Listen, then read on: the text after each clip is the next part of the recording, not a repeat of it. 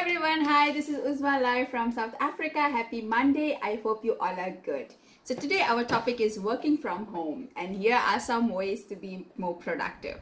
Several short months ago, the millions of people all around the world woke up each morning, hopped into the shower, grabbed a bite to eat, and jumped into their car to head off for work.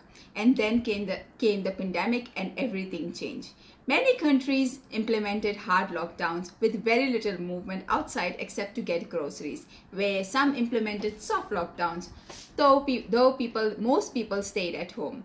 Here are some ways to be more productive and working from home. Clean your workspace. Working in an office space forces you to work with limitations. You have got a desk, computer, and a few knickknacks. At home, that's not the case. It's a distraction heaven.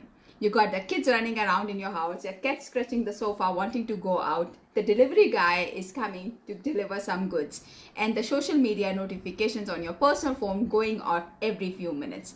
For all these reasons and probably a few more, you need to create a clean workplace.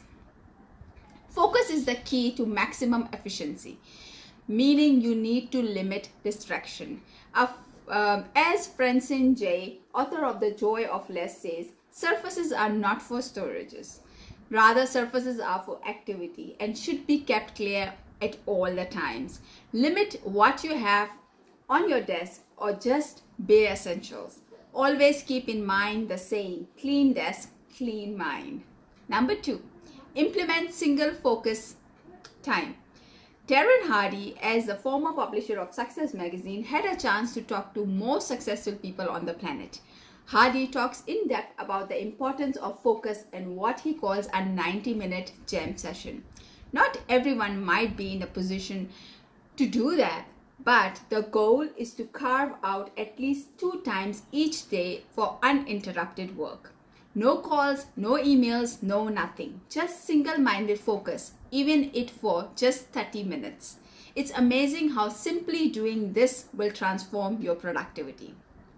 Number 3. Use a timer. Don't get caught up in doing more and more. In this crazy, unpredictable global environment, there are always more to be done. Fall into the trap and you might not be able to get out. Set small period of time to work on a task, and once that timer hits 0, time's up. It's amazing how fast you move on when you are under the gun. Number 4. Take mini breaks. One of the best and the worst thing about working from home is not having people around watching us all the time. It's all in your hands. That means if you want to take a break, you can take a break. If you are serious about boosting your productivity, you should do that. After a focus session, my best advice would be simply go out for a walk. Get some fresh air and a change of scenery. Some light stretches will also work. Number 5. Use list. A to-do list is something everyone swears by, but the real key lies in prioritize your time. For the digital-minded people, there is an app called Rocket 135, which forces us to create just 9 tasks each day. You break tasks into 1 big, 3 medium, and 5 small. I love the limitation as it forces us to be cutthroat with our tasks. And the last one, enjoy yourself. This sounds a little silly to say, but it shouldn't be overlooked. Happiness improves productivity. Being stuck at home for a long period of time, most people is a big pull in the opposite direction. Did you ever see someone working the day before a long vacation? They're powering through the day. Some will get done more in a day or they have ever done all the week. It's what I call the day before vacation phenomenon.